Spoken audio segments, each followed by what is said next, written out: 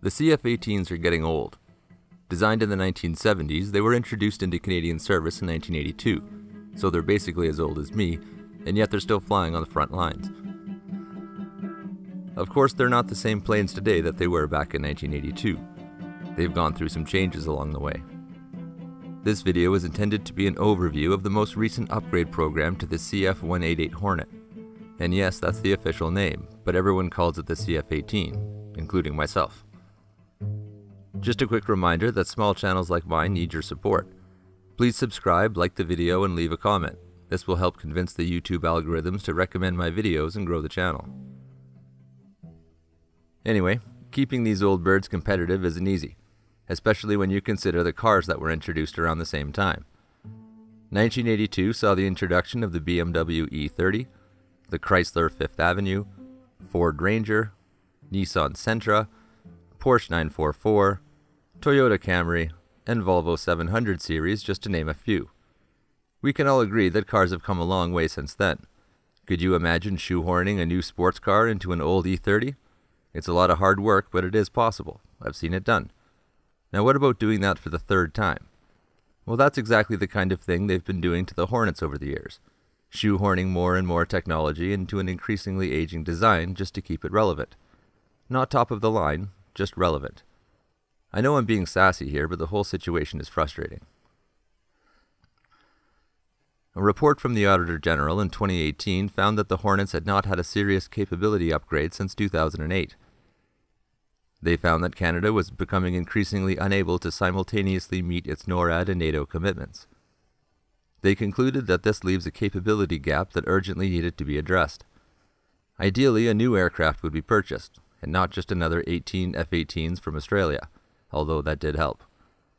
Since the timeline for replacing the Hornets keeps getting stretched out, the old warhorses would need to be upgraded again. This report got the ball rolling, and by May 2020, the Hornet Extension Project, or HEP, was planned. Upgrades would happen in two stages, HEP 1 and HEP 2, and build upon the previous series of upgrades called the Incremental Modernization Project, which concluded in spring 2010. HEP 1 focuses on modernizing equipment to make it compatible with other NATO systems, and with modern civil aviation standards. Changes include a new transponder, a new Honeywell inertial and GPS navigation system, helmet night vision cueing devices, Collins Aerospace Gen 6 radios and airborne joint tactical radios, upgrades to the sniper targeting pod, and upgrades to the mission computer. All 94 aircraft will eventually receive this upgrade, which is to be completed by spring 2026. HEP 2 focuses on improving combat capabilities. Only 36 aircraft will be updated to this standard. They will be selected according to their projected lifespans.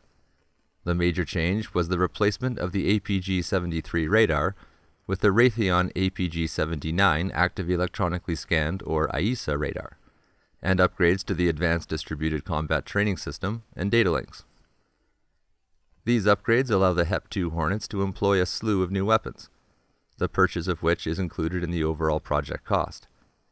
These include the AIM-9X Block 2 Sidewinder short-range air-to-air missile, which is the most advanced version of the missile and has proven itself to be an effective balloon killer, the AIM-120D medium-range air-to-air missile, which has a stated range of between 130 and 160 kilometers, hence the need for a longer-range radar, and the AGM-154 Joint Standoff Weapon, which is a glide bomb with a stated range of 110 kilometers, but probably goes a little further than that. Adoption of these weapons will bring the Hornet's combat capabilities up to modern frontline standards of most other NATO nations. The total project cost, including the purchase of new radars and weapons, will be around $1.4 billion Canadian. The upgrades are being carried out by L3 Harris in Mirabel, Quebec. The first was delivered in August 2nd of 2023, and the fleet is expected to be fully converted by March 2026. This most recent upgrade will hopefully be the last for the Hornets before their long overdue retirement. This is currently scheduled for 2032 when the CF-35s come online, but who really knows? I'm sure the comment section is going to fill up pretty fast with this one. I'll do a more in-depth look at the CF-18s and its lengthy replacement saga in a later video. Make sure you're subscribed to the channel so you won't miss it. I may also do a video on the Sidewinder and AIM 120 at some point, depending on people's interest on the subject. The best place to give me feedback on things like this is on the Patreon page, or in the comment section of this video. And as always, big thanks to my supporters on Patreon, and to all of you for taking time out of your day to watch this video. Have a great one.